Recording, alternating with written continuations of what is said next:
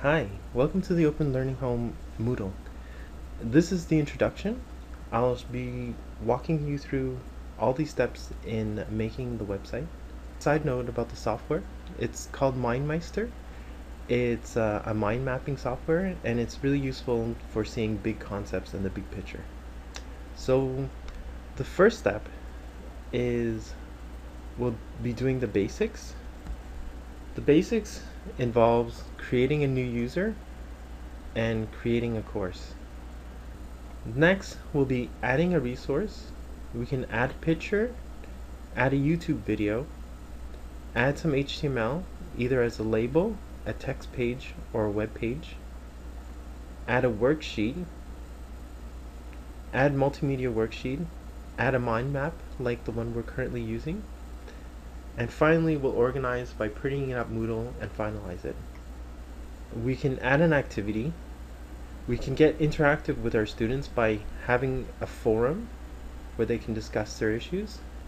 They can add a glossary. They can add a wiki where they can work together collaboratively. We can get feedback from our course. We can use choice to pick a class winner. And we can add a chat or a student blog. We can add an assignment. We can add a quiz that is self-marking, and we can add a lesson. So already with these steps, we can see how Moodle encapsulates everything that we would want to do in a classroom.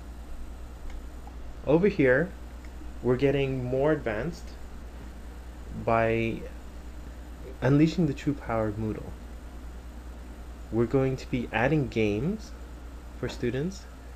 There's a software called Hot Potatoes, which you can add a J-match, a self-marking gap fill, a self-marking crossword puzzle, a self-marking mixed up word, a self-marking multiple choice quiz, and save the scores in Moodle using Scorm. We can also add an alien abduction game.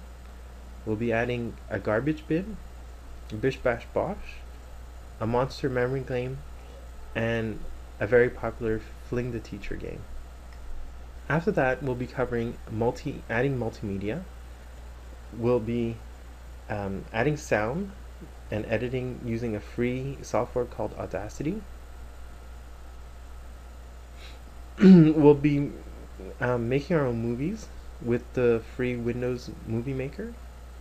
We'll be adding Google Maps. Voki is well, you've seen it in the opening page with the Moodle Poodle. You can add a storybook and a Wordle. I think kids will have a lot of fun playing with these interactive elements. And finally, for grading, we can grade assignments, grade quizzes, and grade the hot potato games. So that's a quick overview of how we can incorporate Moodle into the class. We can do basics, add a resource, add an activity, add a game, add some multimedia content, and use it all to be graded. I'll see you inside.